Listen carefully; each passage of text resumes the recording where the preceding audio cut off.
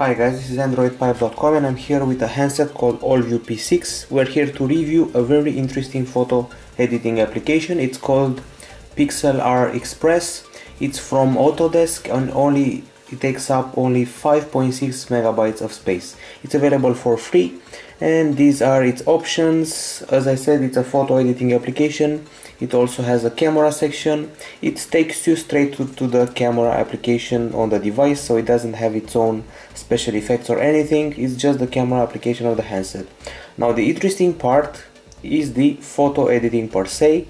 So let's choose a picture here, one that we can actually edit really nice. So let's choose this one.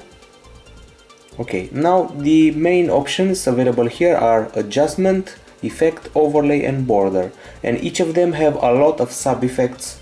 And you should know that this application runs on devices with Android 2.2 and up. You can obviously crop, resize, remove red eyes and borders. Of course you can also zoom into pictures to quite an impressive level.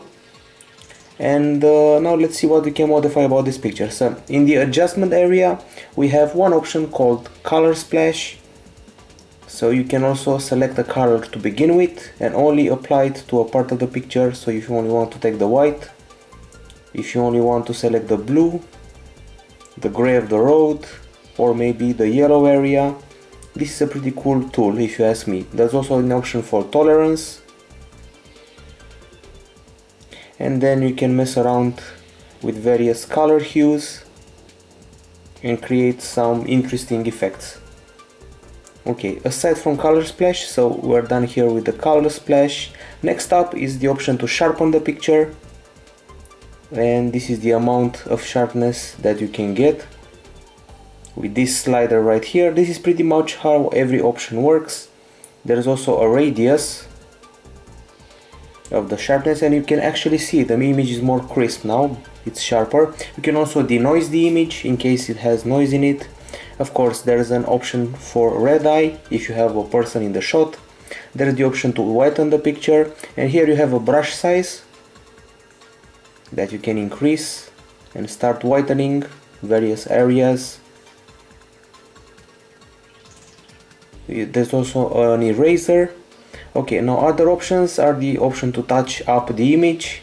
Once again, changing the size of the tool that you're going to use. You can change the shade, the shine, and let's see what other options we have here. We have a focal blur that you can see it's already applied to the picture, so you can change the pattern of the focal blur, and the grading, the level of the blurring. As you can see, everything around this center area is blurred, but the center remains clear. Pretty interesting effect. There's also the obvious cropping. This is a pretty straightforward option. You've seen cropping on other image editing application. Obviously you can rotate the image. There is an auto fix if you want to correct certain aspects of the picture to solve all of its problems. There is the auto fix. Then there is an option for the color, for the hue, saturation and lightness. This is what I'm doing with the saturation. Now I'm playing with the hue. And other options include contrast and brightness, blur. Here you can play with the amount of blur that you want to add. And now we're moving on to the effects. This is a huge section, each divided into subsections. So if we enter vintage, this one has its own subsections and options with options called Carl, Doris, Doug. They have people's names. Harper looks very cool. Giler, Kevin, a certain vintage feeling look. There is also one called Satya with yet another bunch of options, and you can even select the level of fading that you want to apply. So it's good to have so many sub options, but I've frankly never seen an app for mobile with such complex features.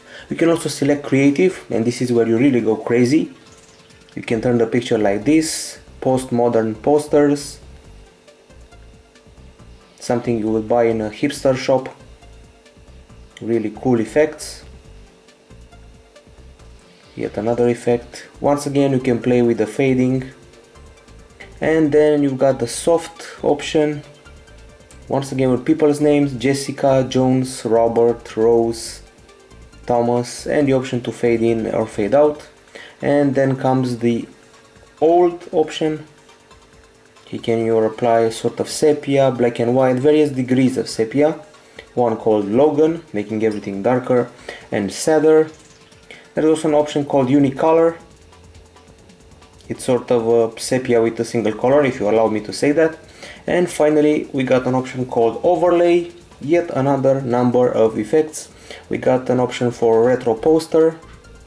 So basically you add stuff, you overlay stuff onto the picture, like marks, mech, pipes, Roger, a star, a studio. You can overlay everything you want on the picture and select the level of fading that you want to apply on top of it. And there's also some color correction that you can apply. This is the color correction with blue, red, green, pink, red.